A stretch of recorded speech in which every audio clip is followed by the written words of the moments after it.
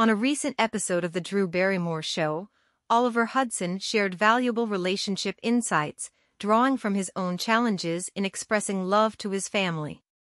When a fan asked how to encourage her husband to open up emotionally after 2 decades together, Oliver responded with empathy.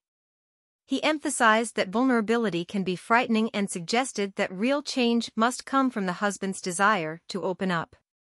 Oliver, the son of Goldie Hawn and brother of Kate Hudson, admitted it has been very hard for him to express his feelings to the significant women in his life, including his mother, sister, and wife. He revealed that he often turned to writing as a safe outlet for his emotions, as verbal expressions felt daunting. However, he credited therapy with helping him break through these emotional barriers. "I have been in a lot of therapy," he explained, underscoring its role in enabling him to embrace vulnerability.